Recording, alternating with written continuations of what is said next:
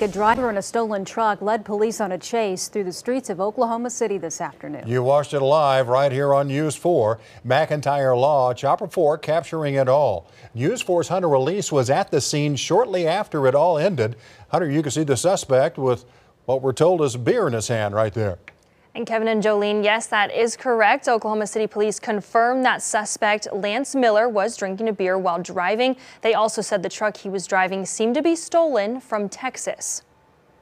But that's Oklahoma Highway Patrol that's going to try to take him out again.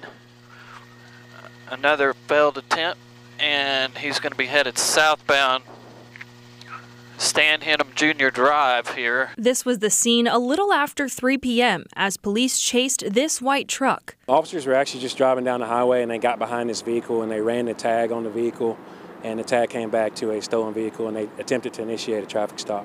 And he wouldn't? And he would not stop for officers. Several minutes later, another attempt at stopping the suspect, Lance Miller. And he's going to be headed back out towards Pennsylvania if they don't stop him right here, which I think they're going to. Police told News 4 Miller was drinking a beer and didn't say anything to officers before they took him out of the truck. Officers were giving him commands to exit the vehicle, and officers went through several different plans, and officers felt at that time it was necessary to just go ahead and extract him from the vehicle.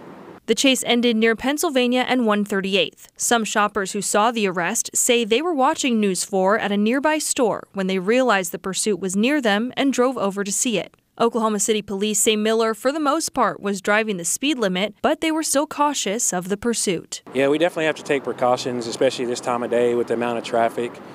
We have certain rules in place that allow these pursuits to end safely. Police say although Miller scraped his head when he was arrested, there were no significant injuries in the pursuit and was taken to a hospital as a precaution.